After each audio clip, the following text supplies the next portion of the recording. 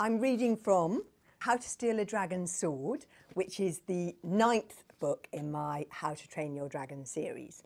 And this is the beginning of the first chapter. The greatest day of your life, not. One long ago winter's midnight, Hiccup Horrendous Haddock III awoke with a frightened start. Despite being the hope and heir to the tribe of the Hairy Hooligans, Hiccup was a gangly, skinny, ordinary-looking boy with the kind of face that was easy to overlook in a crowd. To tell the truth, he had not been sleeping very well. It is difficult to sleep well if one's bed is a hammock suspended 3/4 of the way up Angry Mountain. The hard way of Angry Mountain is a cliff so high that it takes 2 nights and 2 days to climb it. It is so vertical that a climber has to hammer in a couple of nails and spend that night sleeping uneasily in a hammock hung precariously from the shiny rock. Hiccup's riding dragon, the Windwalker, sleeping on a little shelf of rock a couple of feet away, was supposed to be looking out for danger. However, it was still winter, at the Windwalker's hibernation time, so he was barely even awake in the daytime, and now that it was night, he was sleeping so soundly he might as well have been dead. His long, untidy body sprawled messily on the ledge, snoring as loudly as a cow with a cold. Anything dangerous would have had to have come right up and sit on his head before he'd take any notice whatsoever. Toothless, Hiccup's tiny, selfish common or garden hunting dragon had not noticed anything either. He was fast asleep on Hiccup's chest, sending out smoke rings that filled the hammock. But it was danger that woke Hiccup up. He was sure of it. Hiccup's heart was pumping like a jack-in-a-box, and he was suddenly wildly awake, for with every fibre of his being he sensed danger. Danger all around him. Have you got a secret love for mythical creatures?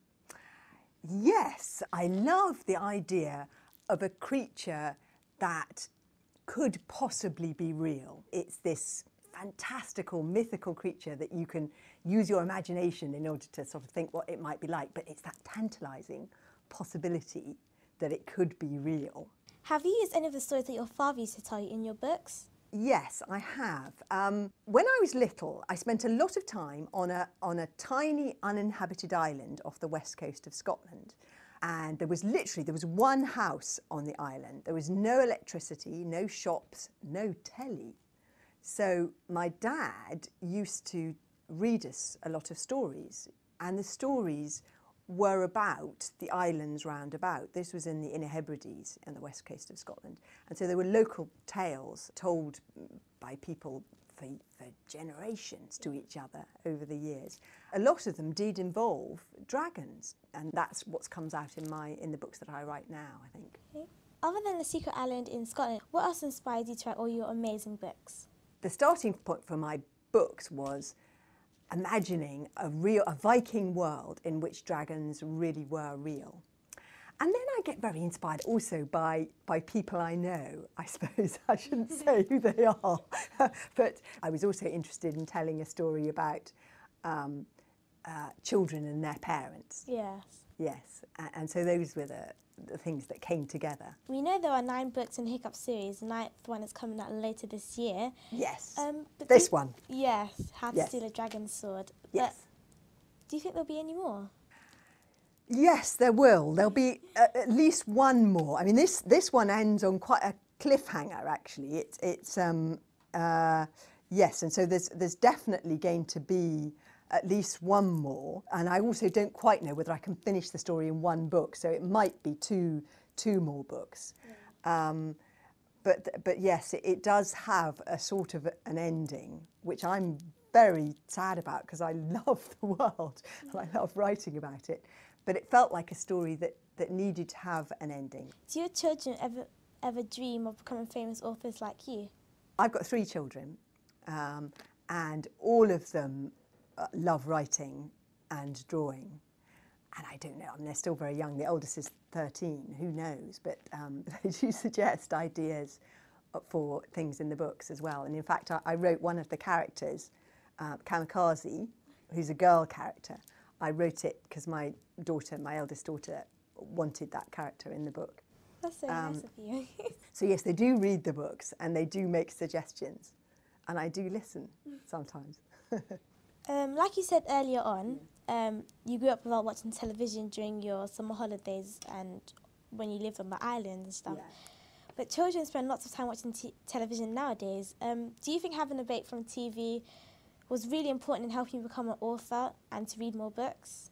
The answer is yes. I think being bored is quite important because it makes you be creative. It makes you make up games and think of ways to entertain yourself, and it makes you creative. You know, it's good for making you make things up to be bored. So I think having some time away from the television, you know, is quite important. The other thing is I think it's quite important not to do so many clubs and to do some clubs and things, but to have so much time that is to do with clubs and to do with, you know, organised time, and to have some time to make things up. Which do you enjoy more, writing picture books or writing books for older children?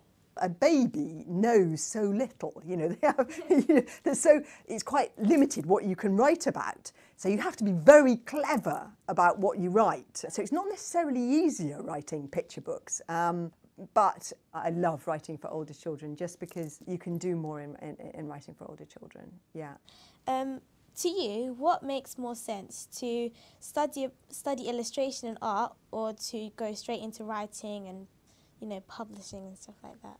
I studied writing and I went to art school. And it depends on what you want to do. I mean, I write and I illustrate. And so I think that both of those things are as important as each other. But I would say I was probably a writer first, and then an illustrator second. Whereas some people draw an illustration first. They'll draw a little character first, and then they'll make up a story about the character.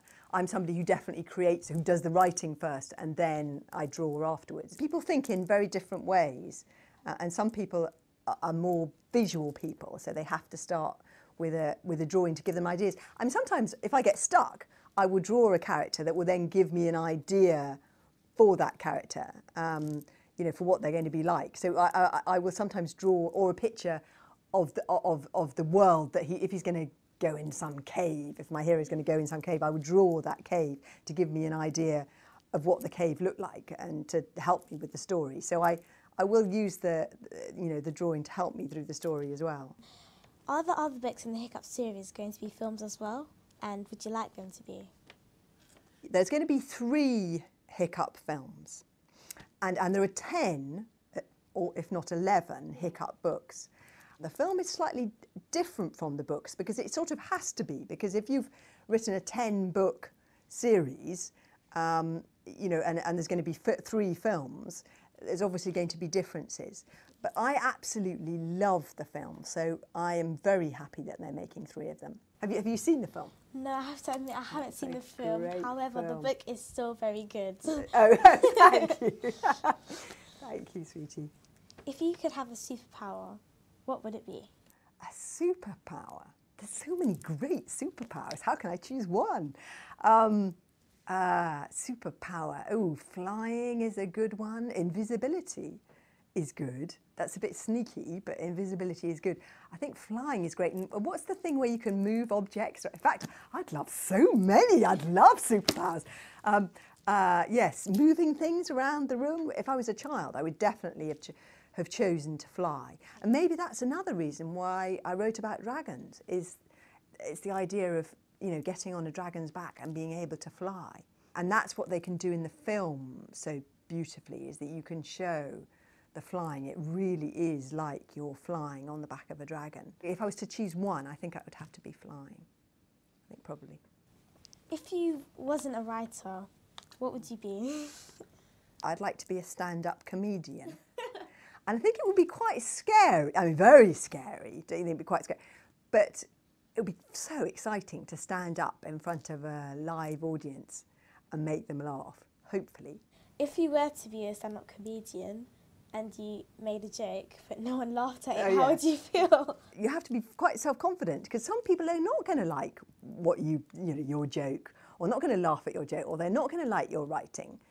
But you have to have that, inner belief that it is funny anyway, or that your writing is good anyway. You have to have that, I think, to be a writer or a stand-up comedian, because not everybody isn't always going to think that your writing is marvellous, or your joke is funny. Yeah. So I think you just have to take that. That's one of the things about being a writer.